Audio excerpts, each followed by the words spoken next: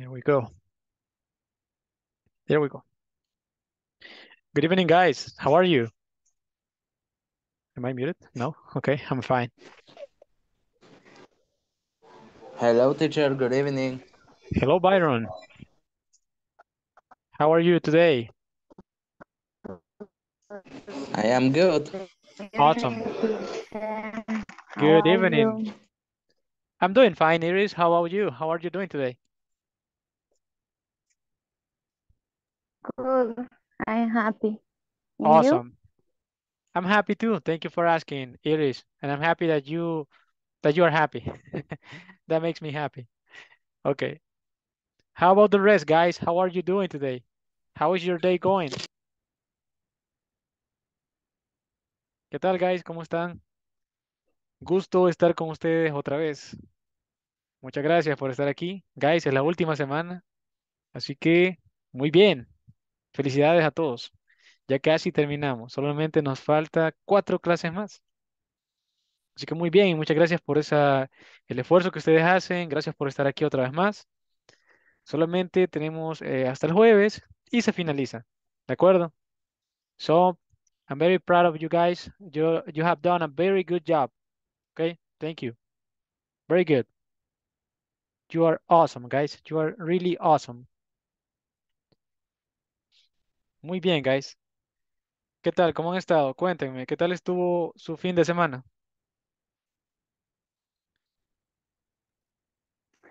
Very good time to rest and do some shopping, teacher. Do some shopping. Okay, good. I like that. I went out too. I spent some time with the family. So basically, I did the same thing that you did. Very good. Very good, Iris. Yeah, I actually went, let me see. Well, I did a lot of things on the weekend, actually. I went to La Paz, then I came back to San Salvador. Then I went to the movies. I actually I actually went to see one of these new movies. Do you guys like Marvel movies? Does anybody like Marvel movies? Like the Black Panther, Doctor Strange, anything like that?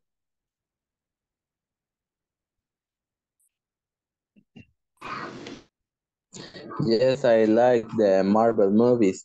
Okay, very good. So what is your favorite, Byron? Do you have a favorite Marvel movie? Spider-Man. Spider-Man. Okay, good. Very good. I like that. I like that too. But which one? Because there are like a lot of Spider-Man movies. I mean, do you like the new ones like Spider-Man Far From Home or Spider-Man No Way Home? Which one is your favorite? In my case, my favorite Spider-Man movies from is first three The first three. of Okay. Tobey Maguire. Okay. Tobey Maguire Spider-Man movies. Okay, very good. Yeah, I think that personally I like those movies better than the new ones. So I agree with you. I agree with you, Byron. Sí, bueno. Bueno, guys, muchas gracias. Y sí, Byron, a mí también me gustan más las de Tobey Maguire. No sé por qué, quizás porque ya estoy viejo, ¿verdad? Yes, Entonces es como they are que best. esas son las que vi cuando estaba Sí. bastante pequeño, ¿verdad? Entonces es como que eran bien divertidas para mí. Aunque las nuevas también están bastante bien, ¿verdad? La última, al menos me gustó. La última estuvo bien. Yes. Yeah, I mean, it was good. It was good. Ok, guys. Eh, bueno, bienvenidos a todos. Ya estamos 12 por ahora. Creo que todavía hacemos falta, ¿verdad? Somos 20. Así que vamos a esperar unos segunditos más. Vamos a esperar unos segunditos más. No sé si hay algo que les gustaría comentar antes de que empecemos. A ver, ¿tienen alguna pregunta, alguna inquietud que les gustaría comentar?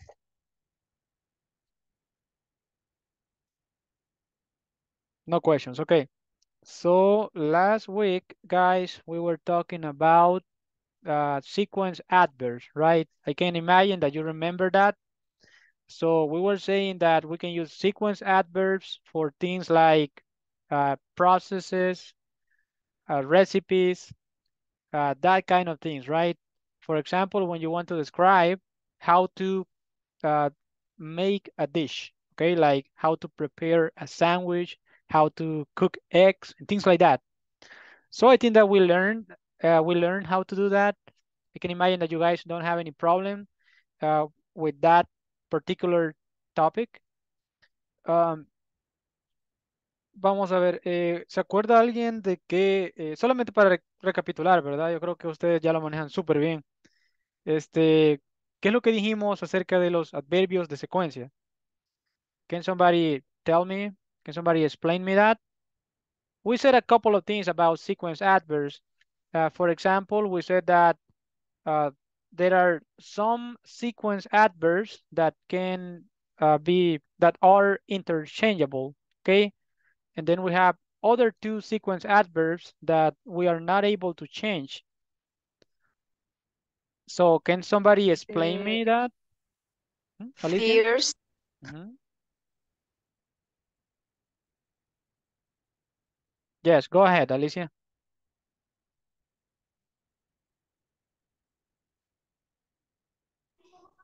I remember the item in the charge about first and final.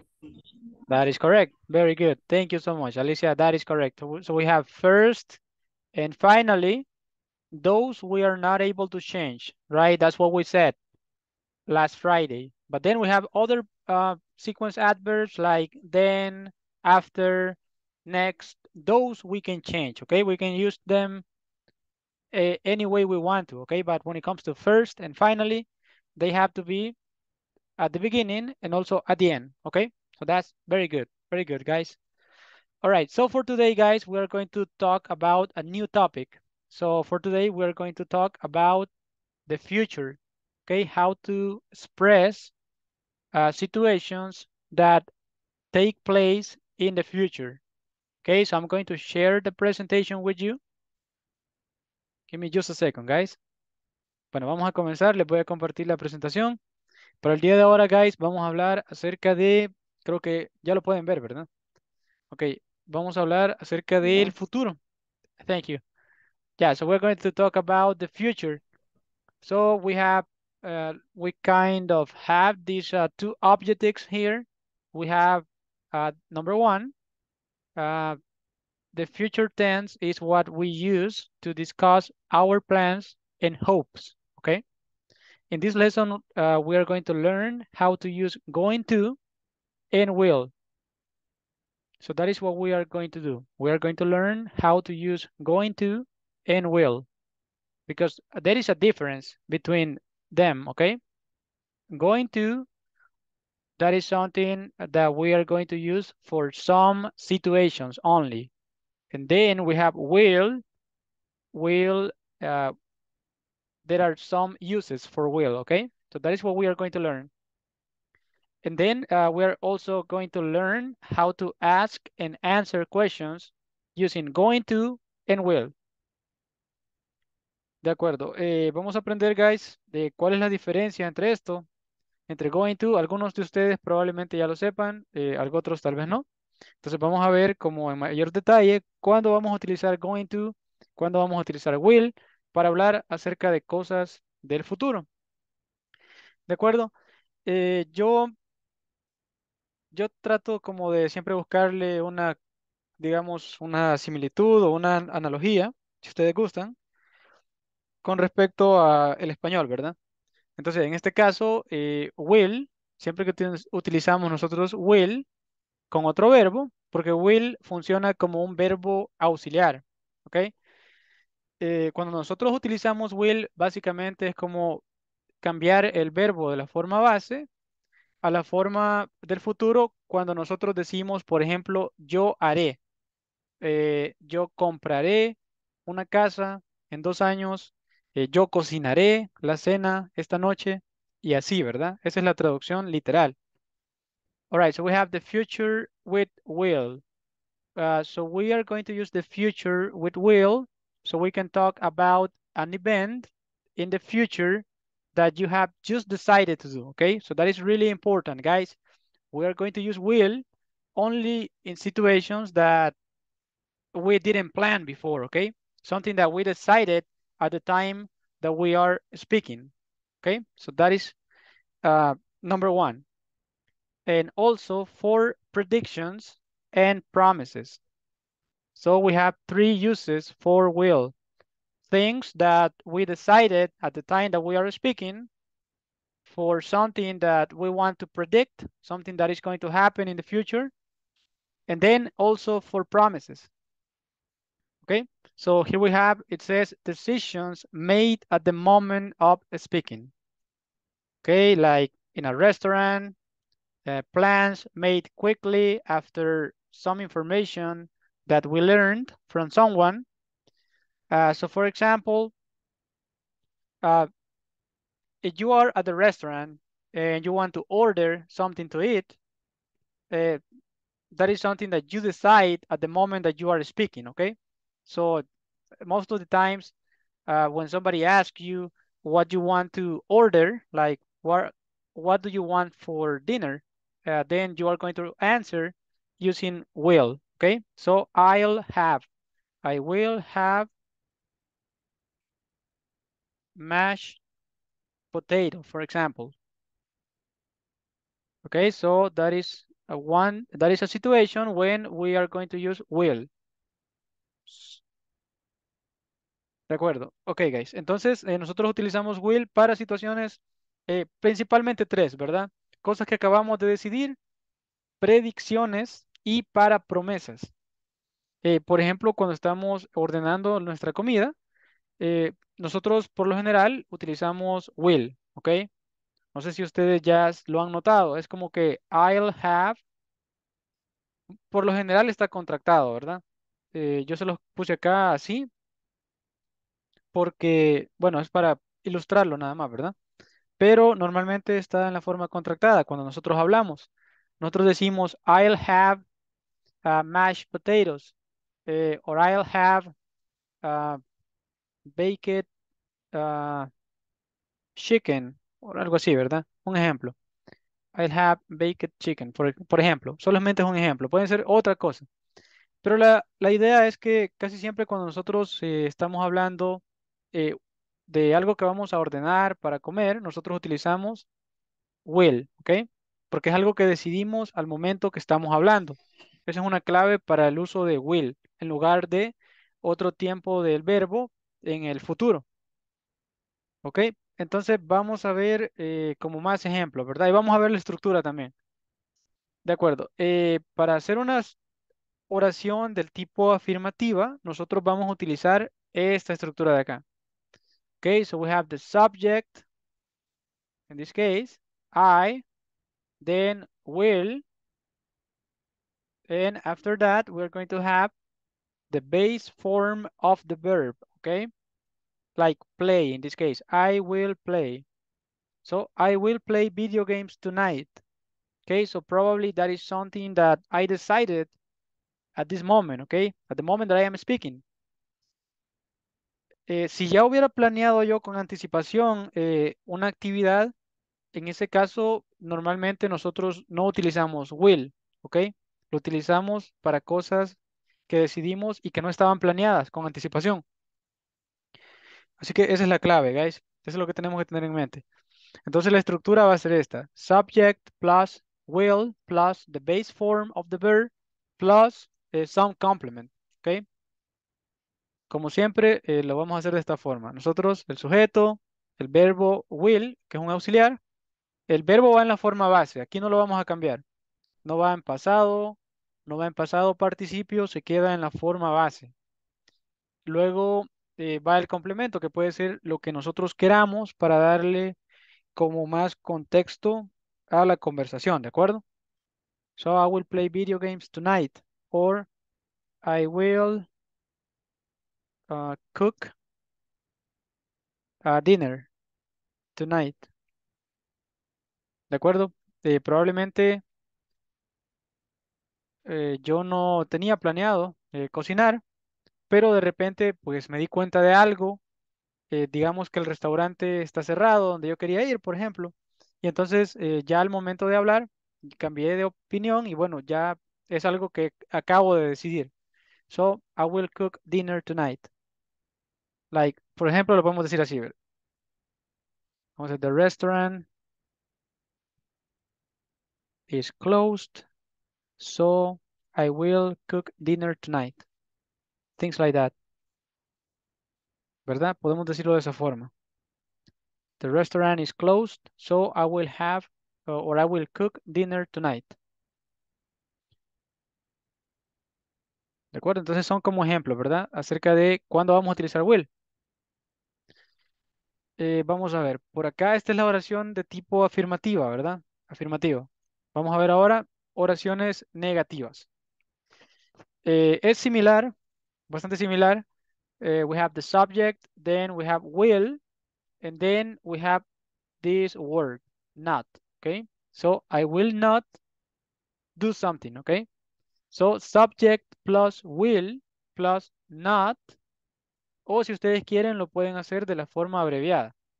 La forma abreviada sería esta de acá, want, okay? W-O-N-T. I'm sorry, W-O-N apostrophe T. And then we have the base form of the verb again. And then some complement if you want to.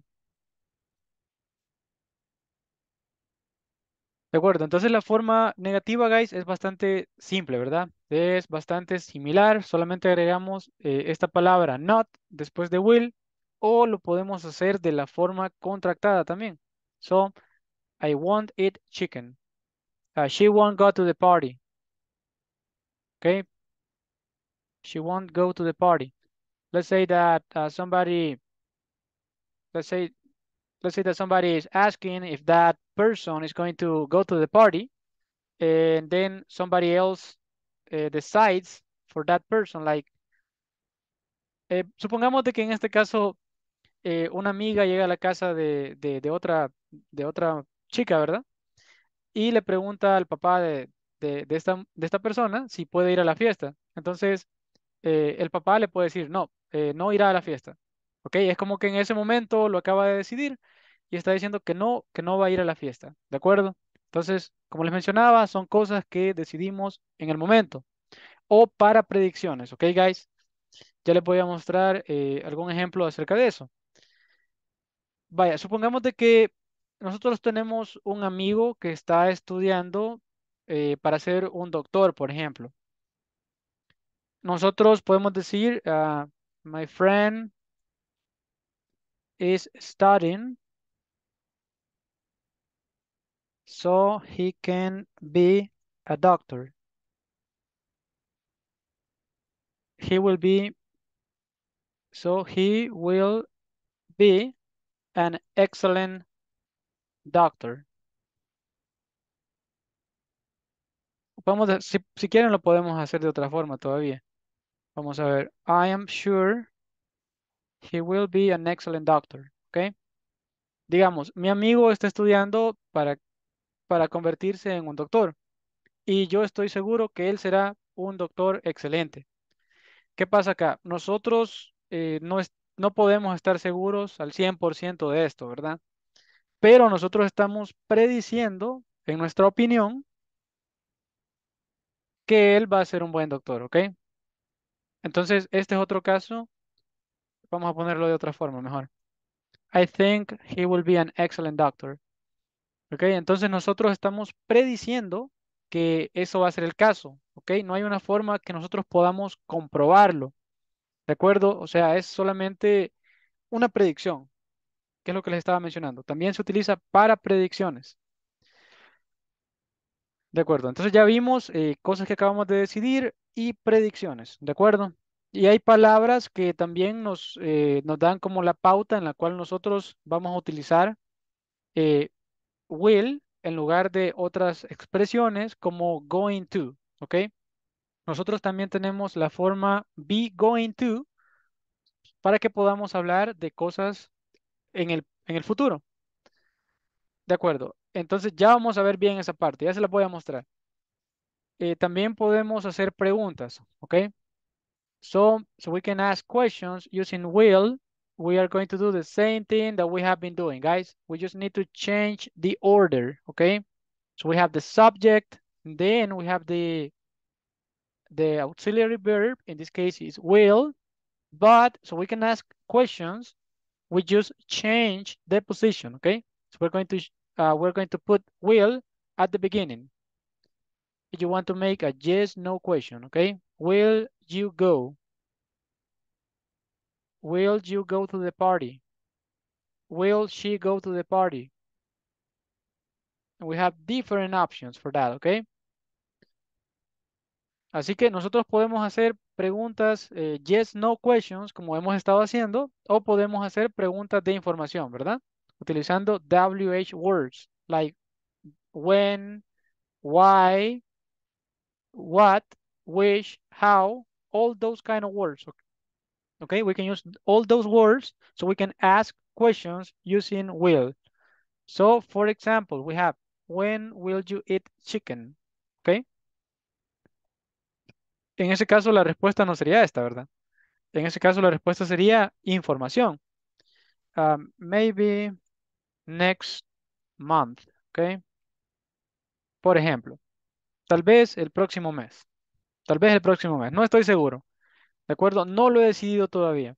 Entonces, esa es una clave siempre para el futuro utilizando will. Como les mencionaba, esta es una pregunta de información. Si queremos hacer una pregunta de tipo yes, yes or no, then we are just going to use this structure that we have here. Will you eat chicken? For example, okay? Then we can say, yes, I will, or no, I won't. That is going to be the answer. Yes, I will. No, I won't.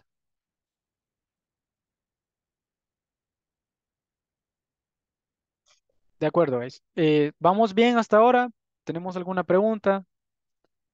Ya vamos a practicarlo para que ustedes no les quede ninguna duda. Probablemente ustedes ya conocían este tema, porque es bastante común, ¿verdad?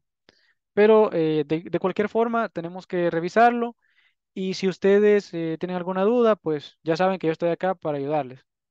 Y aparte, pues también creo que hay cosas que tal vez yo les puedo decir que tal vez ustedes no conozcan. De acuerdo, ok. Bueno, si no tenemos preguntas, vamos a hacer algo por aquí. Permítanme un instante, guys, quiero ver.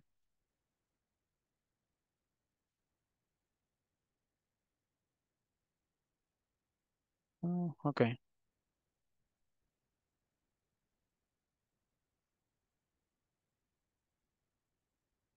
Vaya, vamos a hacer algo acá, vamos a escuchar el video que forma parte de esta parte del tema y me gustaría que ustedes presten atención y que por favor puedan tomar notas, como siempre hacemos, ¿de acuerdo? Se los voy a reproducir y ustedes por favor toman notas para que lo podamos ver qué es lo que hemos podido identificar de parte del video y al final del video vamos a poder tener una parte en la cual ustedes puedan tener una participación y si tienen dudas, pues también las podemos comentar. ¿Ok? Así que les voy a reproducir por acá el video y lo vamos a escuchar y por favor tomemos notas, ya sea en el teléfono o en un cuaderno. ¿Ok? So let's do that, guys. ¿Ok? Give me just a second. Ok, ahí está. Se lo voy a poner por acá. Bueno, lo vamos a escuchar. Esto es acerca de will and be going to. Ya van a escuchar parte de lo que yo les estaba explicando. Permítame un instante, nada más. Okay, guys, here we go. Hi everyone. By the end of this class, you'll learn how to talk about future plans. You'll also learn how to use be going to and will as you're expressing your future plans. For example, I'm going to go to France for my next vacation.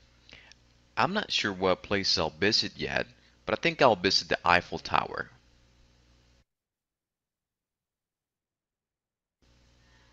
Before I explain the grammar involved in this lesson, I would like to play an audio program to illustrate how this topic is used. Your task is to listen carefully and take notes, as I'll ask a few questions about this listening activity at the end.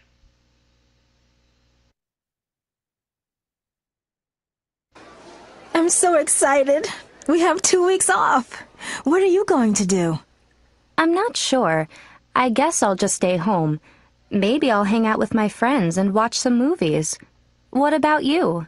Any plans? Yeah, I'm going to relax at the beach with my cousin. We're going to go surfing every day. And my cousin likes to fish, so maybe we'll go fishing one day. Sounds like fun. Say, why don't you come with us? Do you mean it? I'd love to. I'll bring my surfboard. That's great. The more the merrier. By the way, where are we going to stay? Oh, we can stay in my aunt and uncle's beach house. They have plenty of room, and I'm sure they'll be happy to have guests. I'll call in tonight to let them know what time we're going to arrive. I guess we'll leave pretty early. There's a direct bus every morning at 5 a.m. That's fine with me. I think I'll be too excited to sleep. Now, De acuerdo, guys. Vamos a reproducirlo una vez más, ¿ok? Vamos otra vez.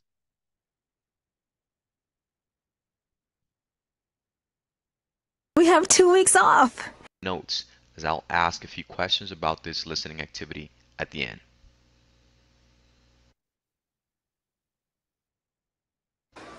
I'm so excited. We have 2 weeks off. What are you going to do? I'm not sure. I guess I'll just stay home. Maybe I'll hang out with my friends and watch some movies. What about you? Any plans? Yeah, I'm going to relax at the beach with my cousin. We're going to go surfing every day. And my cousin likes to fish, so maybe we'll go fishing one day. Sounds like fun. Say, why don't you come with us? Do you mean it?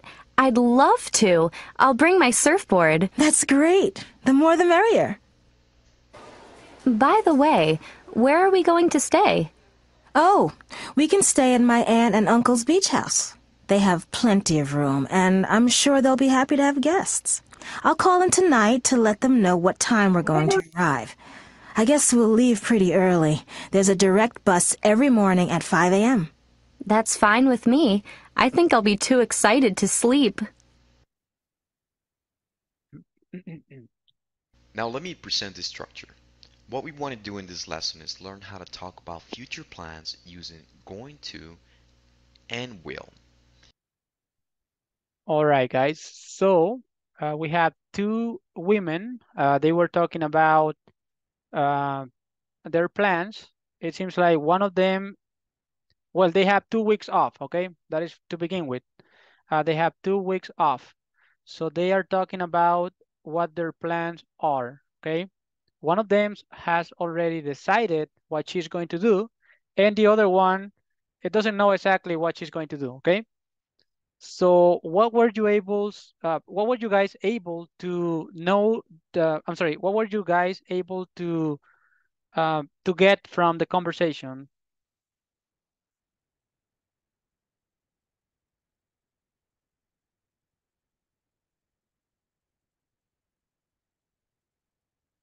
What did you guys understand from the conversation?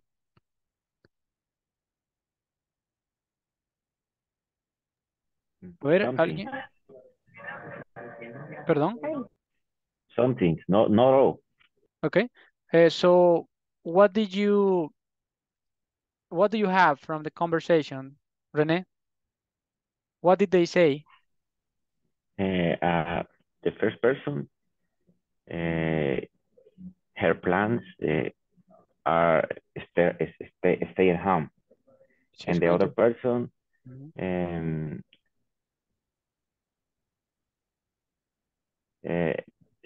She have a plans to go to the beach or Go to the beach. and fishing and the next Monday and something like that. Very good. Very good. Thank you so much, Rene. That is correct. So one of them is saying that maybe she's going to stay at home.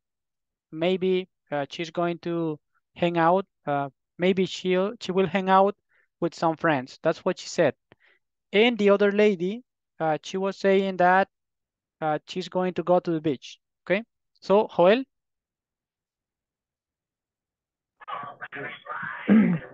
Um, there are two girls talking about the vacation. That is correct. Yes.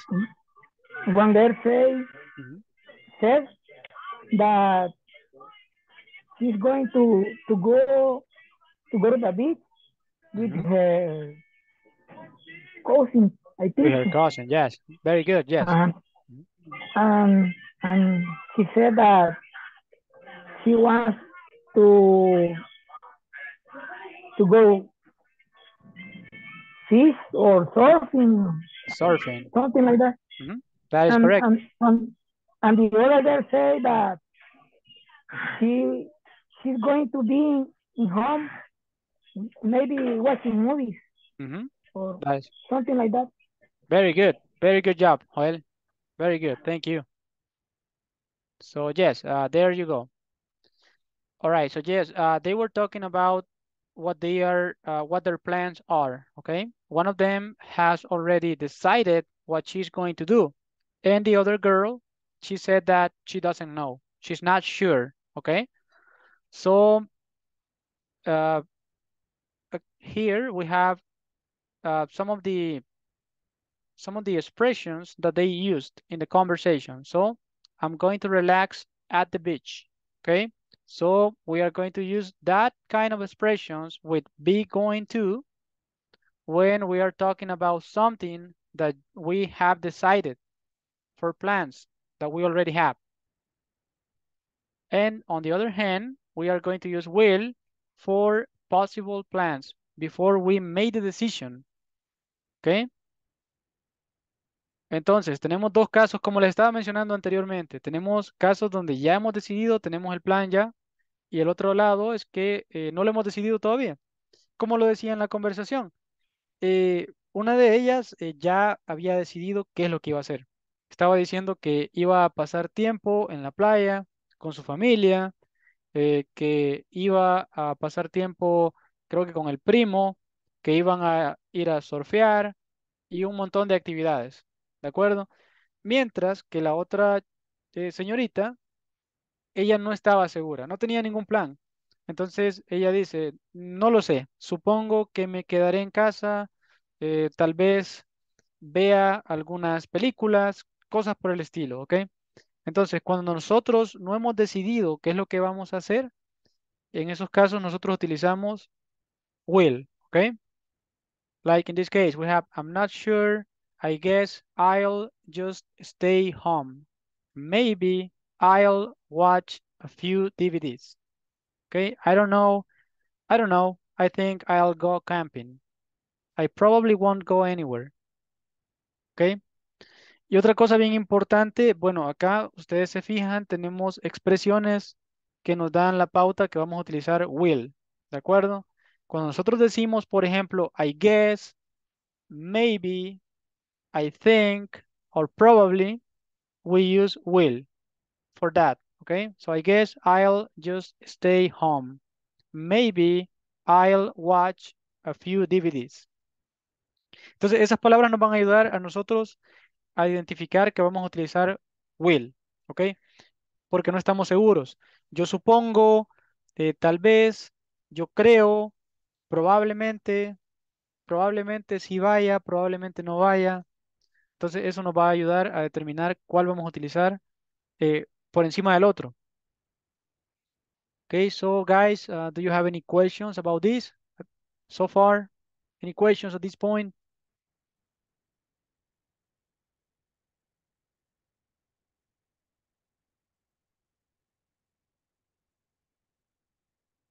Okay, no questions. Vamos a ver. Vamos a ver, guys. Vamos a continuar por acá. Bueno, vamos a seguir escuchando el audio y después vamos a continuar, ¿de acuerdo? Now, for the main part, both of those are quite similar when you express future plans or when you express things about the future. But what we're going to learn in this class is that we're going to use be going to whenever you talk about something that you've decided on. That's the key here. Something that you've decided on, we're going to use be going to. So let me give you a quick example about that. Let's say that you're going to take a vacation. You already bought the plane ticket, you already got permission from your job, so it's very unlikely that you'll change these plans. In order to express these ideas, you're going to use be going to express that. So for example, I'm going to take vacations next week. I'm going to go to France. That's just a quick example there. You're almost sure that that event will happen. On the other hand, let's say that you want to take vacation, but you don't know yet. You haven't even asked your boss about it yet. And so you're chatting with some friends and they ask you, so what are you planning to do for your vacations? And maybe you respond, well, I'm not sure. I guess I'll go to Europe next month. But I don't know. I haven't bought the tickets. I haven't asked my boss whether I can go or not. And so in order to express that idea that you haven't decided on, then we're going to use these expressions. I guess I'll just stay home. These are the examples here in the book, but going back to our example about vacations, I guess I'll travel, but I'm not sure where. Maybe I'll go somewhere in Europe. I probably will go somewhere in Europe. And those are just my examples on how you will use these expressions. But the idea here is that if you're thinking about something that you're not sure about whether that will happen or not, then you're going to use these expressions towards the right. And that's the difference that we're going to learn in this particular class. So quickly before we talk about this particular chart, what I would like to do is just present the structure on how to form sentences with be going to. So the examples on the left side of this chart. Okay, guys, vamos a saltarnos esta parte por ahora porque estamos viendo la parte de will, okay? So I'm just going to forward the video just a little bit because we're not going to talk about this at this moment, okay? We're going to continue with will. Let's see. Vamos a ver, lo voy a poner por acá, creo que por acá es. Vamos a ver. Now let me talk about the possibilities of what I'm going to do at my house. And so what I want to do is present this structure towards the right because what I want to do is I want to think about the things that I haven't made a decision on. So in order for me to express those ideas, what I want to do is I want to have some sort of possibility, if you will, all right? And so what do I mean by that? Well, the expressions such as I guess, all right? The expression maybe, the expression I think, the expression I probably, okay? And so that's what I want you to notice here, right?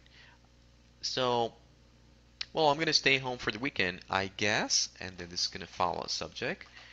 I will watch the football game, all right? And so I could do the same thing for the rest of the possibilities that I mentioned. These are just words that will guide me towards expressing that this is not something that I've decided on.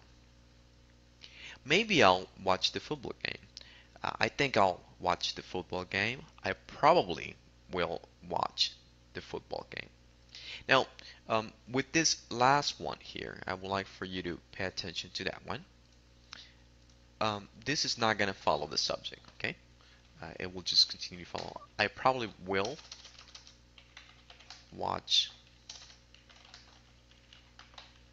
the football game. But for the rest, you will need that subject there in the middle, okay? I guess I'll watch the football game. Maybe I'll watch the football game. I think I'll watch the football game. But however, with this one, you don't want to use a subject there in the middle. I probably will watch the football game. However, with this one. De acuerdo, guys. Entonces en esta parte tenemos otra estructura, es otra posibilidad que nosotros tenemos para que podamos hablar de el futuro utilizando will, ¿ok?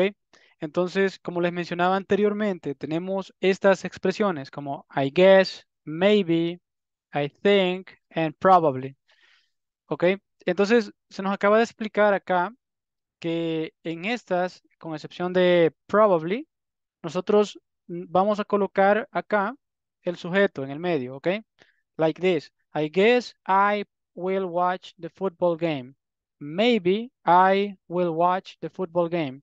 Or I think I will watch the football game, okay?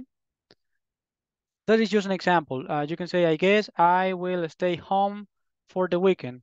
Or maybe I will stay home for the weekend. Things like that. Pero cuando nosotros utilizamos probably, en ese caso ya no lo vamos a hacer de la misma forma que estas anteriores. No vamos a anteceder a will del sujeto, sino que directamente es I probably will watch the football game, ¿ok? No le vamos a colocar I antes del verbo will, en este caso para probably. Para los demás sí, va a estar antes del verbo, ¿de acuerdo? So I guess I will watch the football game. Maybe I will watch the football game. Or I think I will watch the football game. So as you can see, we have the subject that goes before this auxiliary verb, right? Así que, y esto lo utilizamos, guys, para hablar acerca de algo que nosotros no estamos seguros, ¿ok? También nos daba el ejemplo en el video acerca de las vacaciones.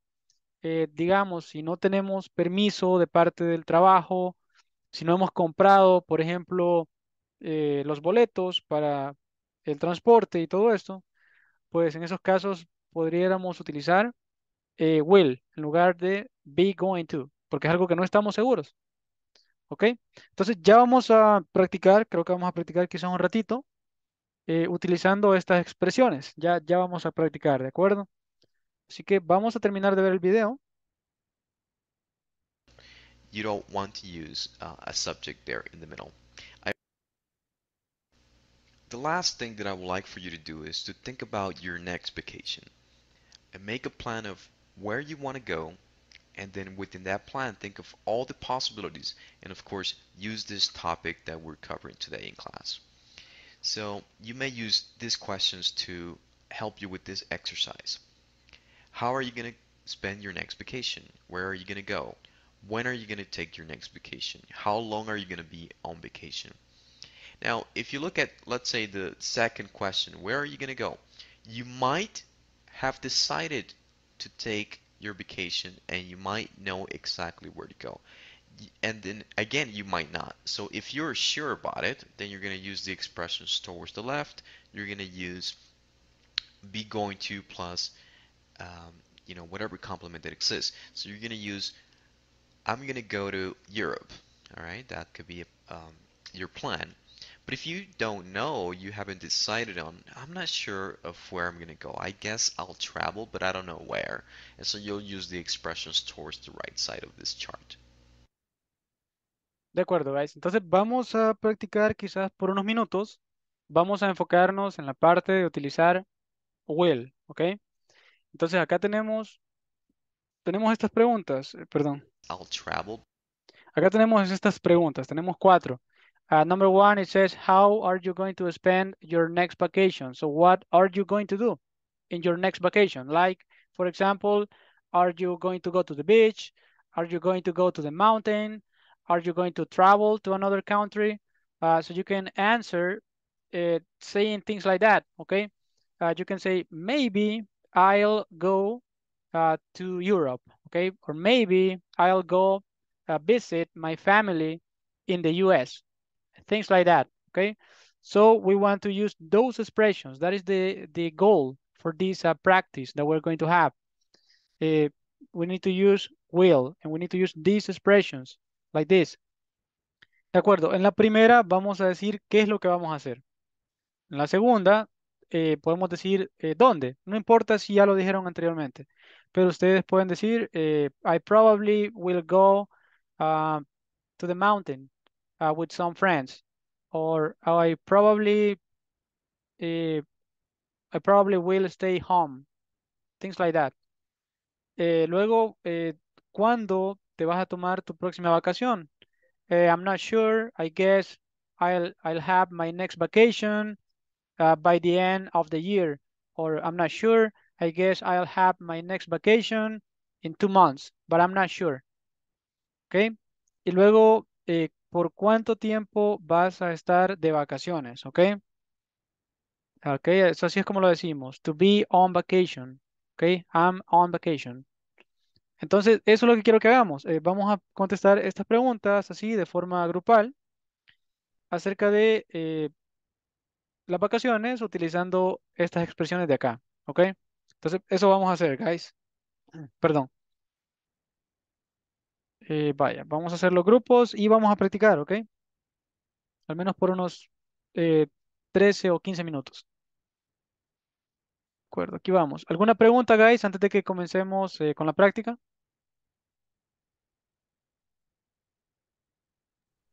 No, teacher. No questions so far. Okay. So here we go.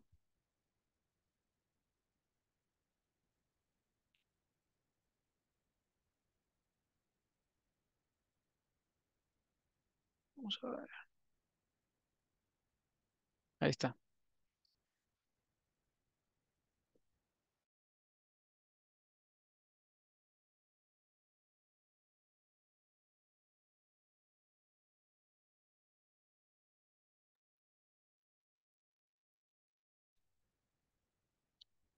Les voy a compartir, guys, las preguntas en el chat de WhatsApp, ¿ok? Para que los tengan por ahí.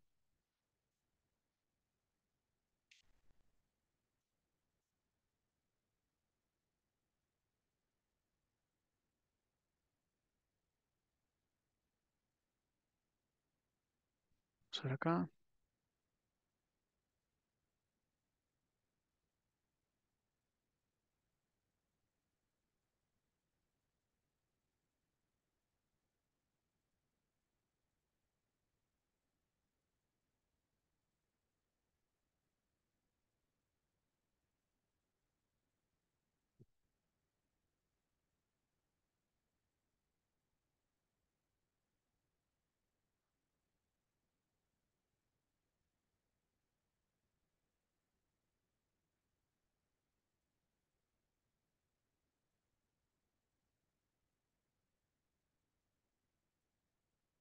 Maybe I will go. Okay. Okay, I'm sorry to hear that, Sofia. Let me see if I can get you in a different group. Let me see.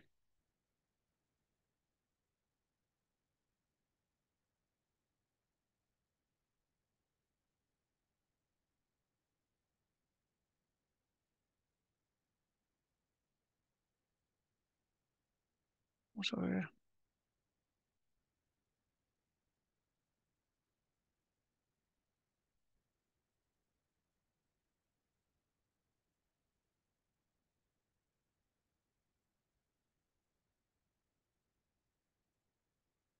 Progress.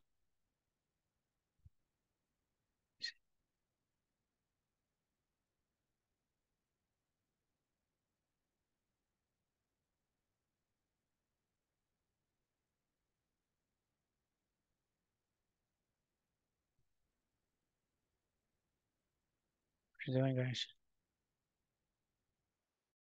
Hi. Hello, guys. Do you have any questions about the activity? I sent you the Hello. questions on the WhatsApp group, just in case. Ahorita estamos contestándolas para compartir las respuestas. Okay, very good. Very good. Christian, any questions so far? No, I don't have questions. No questions at Thank this you. moment. Thank Okay, you're welcome. Very good, guys. Okay, vamos a ver entonces por otra parte, a ver qué tal. Okay. I think that I'm going to go to the beach. I think so.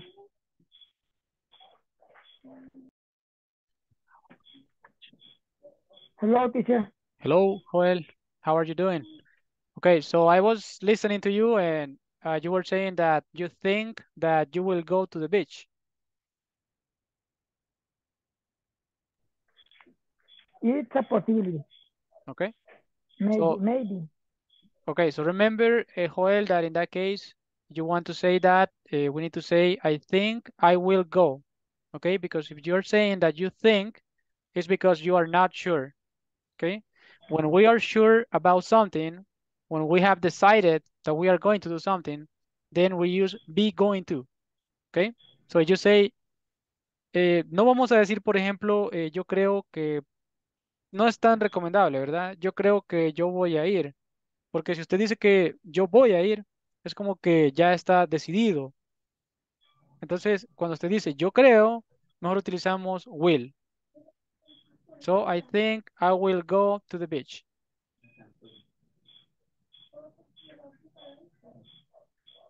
¿Ok? Okay, teacher. Bueno, ahorita Thank you. estamos como tratando de enfocarnos en esa parte de will y de estas expresiones que yo les compartí, ¿verdad? Que sería como I guess, maybe, I think, probably. Todas esas expresiones vamos a utilizar.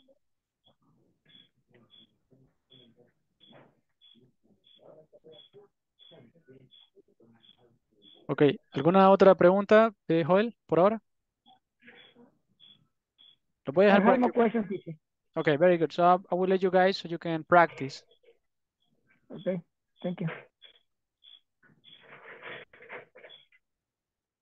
I think, no, maybe one month. Okay. Very Yes, good. yes. I Finish. relax. Yes, Uh, but good time with my family. ah, it was best. I'm sorry?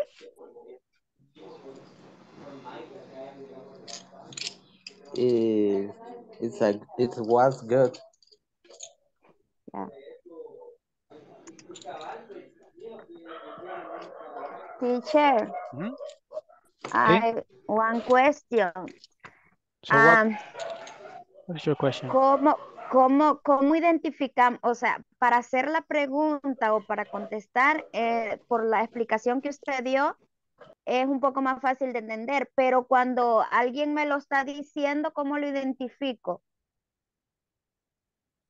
¿Cómo en qué caso? A ver, no sé si me puede dar un ejemplo, Iris. Por ejemplo, bueno, como hablan tan rápido, ¿verdad? Ujú. Y a veces cuando lo contraen cuesta identificar, bueno, en mi Sí. caso me cuesta identificar Yes. si está usando will o está usando going to, porque he escuchado algunas conversaciones y yo digo que estuve haciendo eso y qué caso está usando.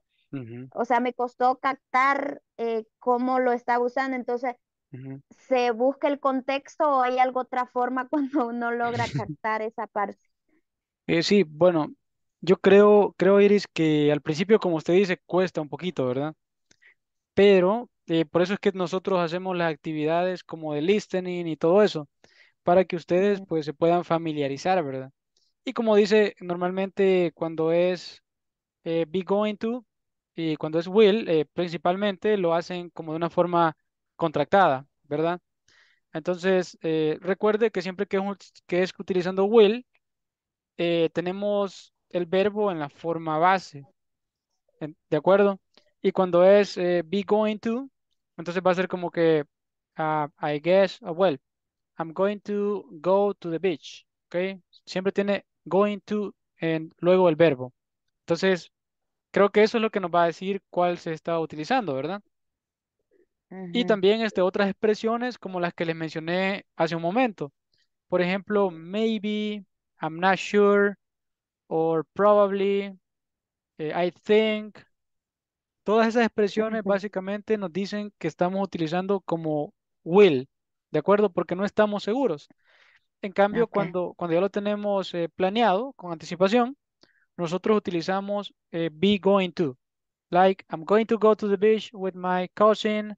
We are going to go surfing every day, and then maybe we will do something more.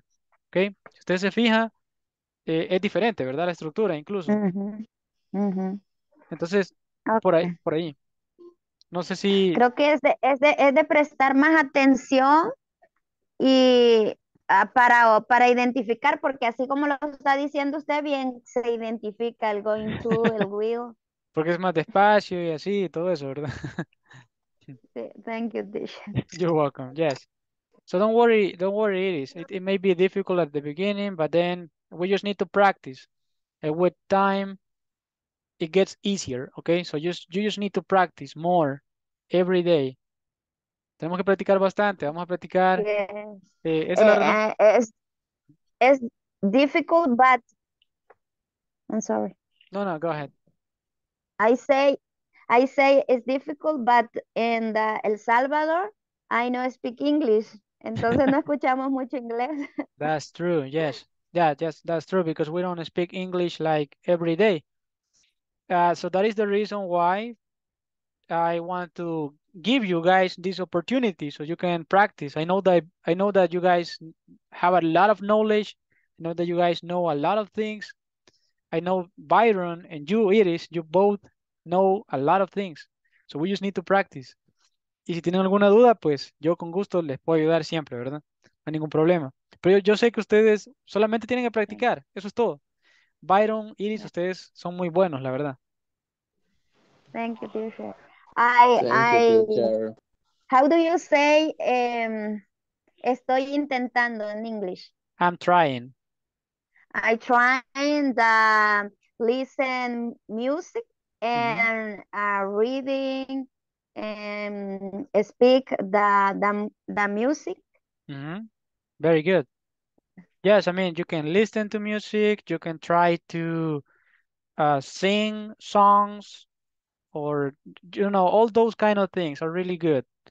Uh, Something that I did when I was learning is that I, I usually, let's say, I usually read like a paragraph, I read like something from a book, and I try to record what I was saying so I can, you can analyze, so you can just like test the way that you're doing. Okay, that is something that can help you. You can record yourself. That is something good. Ujú. Entonces, esas son cosas que podemos hacer, y eso se puede grabar. Por ejemplo, haga esto. Digamos, escuche algo de una persona que es nativa, por ejemplo, y luego usted trate de imitarlo y grábese y vea por ahí, ¿verdad? Que en esta parte estoy fallando, esta parte me falta y así. Eso ayuda bastante. Y también, por ejemplo, ver películas con subtítulos, cosas por el estilo, ayudan bastante también. Ujú. Voy a empezar a practicar eso con más intencionalmente quizás. Correcto, eso es la clave. Hay que hacerlo más. Mientras más nos expongamos a algo, más fácil va a ser. ¿Ok? Entonces, vaya, les voy a hacer unas preguntas aquí a ustedes rapidito. Vaya, si yo les dijera, how are you going to spend your next vacation? What is going to be the answer for that? Let's say that you guys didn't plan anything yet. So what would you say? How are you going to spend your next vacation? Um, I am going to relax Mhm, to the mhm. mountain with my family. Okay. So you can say, I'm going to go to the mountain so I can Okay, relax with my family. okay, go. Yeah. Ujú. Vaya, en ese caso usted lo está diciendo como que ya lo ha decidido, pero digamos de que But usted no está Pero, segura. pero no estoy segura, por eso la quería hacer esta, porque en este caso yo puse going to, pero no estoy segura, o sea, es como si tengo la intención, pero no hay seguridad, entonces Ujú. tengo que usar will. En ese caso sería will, porque no estamos seguros. Entonces, I am will No, go, I am, ajá, no, en ese caso sería diferente. Vaya, recuerde ok, que la estructura es el sujeto, luego will, ya, luego el verbo. sí, cambian, no solo tengo que decir, no con la estructura, según la estructura. Ujú, Ok, correcto. I understand, teacher. Ujú. All Voy right, a corregirla mientras contesta Byron. vaya, vamos a ver Byron. ¿Cómo sería Byron? I'm not sure. Ujú. ¿Y luego? Maybe I will go to the hospital. Okay, very good. There you go. There you go. Very good, Byron. Very good job. Ok, entonces así. Muy buen ejemplo, Byron. Entonces así lo tenemos que hacer. Iris, usted puede decir, I don't know, I'm not sure, maybe I will go Teacher, to the mountain and relax with y my family. ¿Mm? la puedo decir así, I will go relax to the mountain with my family. Oh, no. Sí, lo puede decir, la verdad que está bastante bien. Solamente quizás algunas cositas le pudiéramos cambiar, ¿verdad? Por Ajá. lo demás está bien. Usted puede decir, I will go to the mountain and relax with my family. Okay, I will go to the mountain Okay, and okay. relax. Yeah, yeah. Thank you. You're welcome. Okay, entonces ahí está. Ya vamos haciendo progreso. Eso está muy bien, Iris. Solo tenemos que practicar más veces. Ok, vaya. Por ahora, guys, creo que nos vamos a quedar hasta aquí porque ya se nos acabó el tiempo, ¿verdad? Entonces, voy a tener que cerrar la actividad y mañana vamos a practicar. No se preocupen, vamos a tener más tiempo para practicar. Okay, Ahora teacher. solamente era como la introducción. Así que vamos a... Okay. Okay, so I'm just going to close the rooms so I can say goodbye. Bye. Here we go, guys. Bye. Leave the breakout. There we go.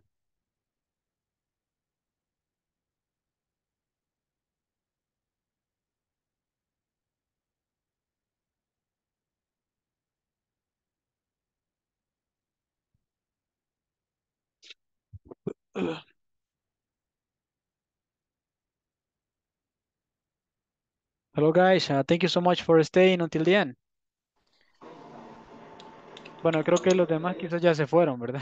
Ya era muy noche. Bueno, ni Thanks, modo. teacher. Bye bye.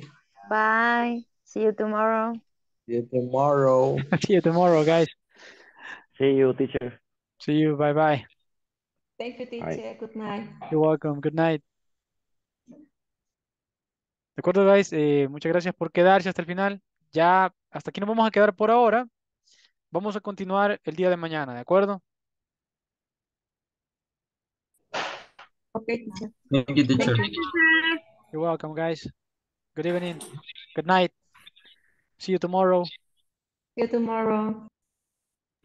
Till tomorrow. Bye.